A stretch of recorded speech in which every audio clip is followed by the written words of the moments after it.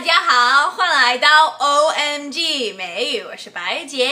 星期一到星期五，我每天都会播出一个节目，一起来学最新的、最地道的美语。我们今天一起来看看关于菜鸟的美语流行说法 newbie, newbie, newbie, newbie, newbie 菜鸟新手 I just started using Weixin a few days ago.I'm still a newbie. 我几天前刚开始玩微信，现在还处于菜鸟级别。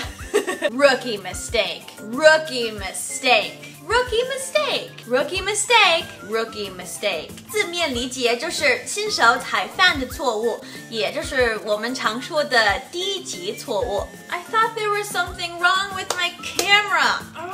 我以为我的照相机坏了。But then I realized I forgot to take the cap off.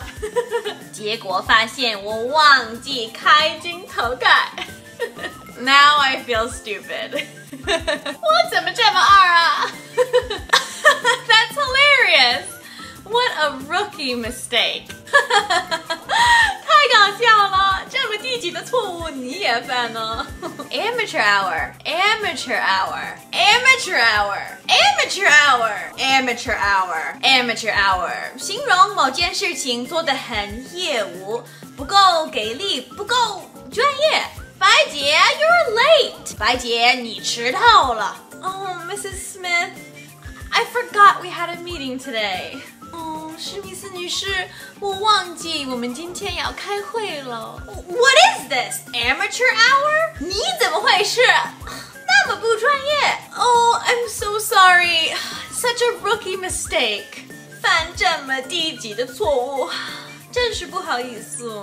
Beginner's luck. Beginner's luck. Beginner's luck. Beginner's luck. Woohoo! Beginner's luck. Yeah. 初学者的好运气。Ryan hit a strike the first time he went bowling.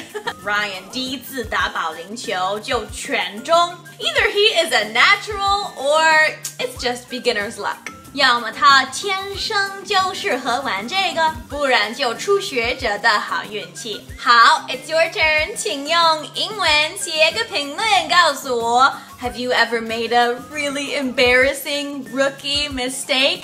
Have you ever had beginner's luck when you started a new hobby? 好，以上就是今天的 OMG 美语，我们明天见，拜拜。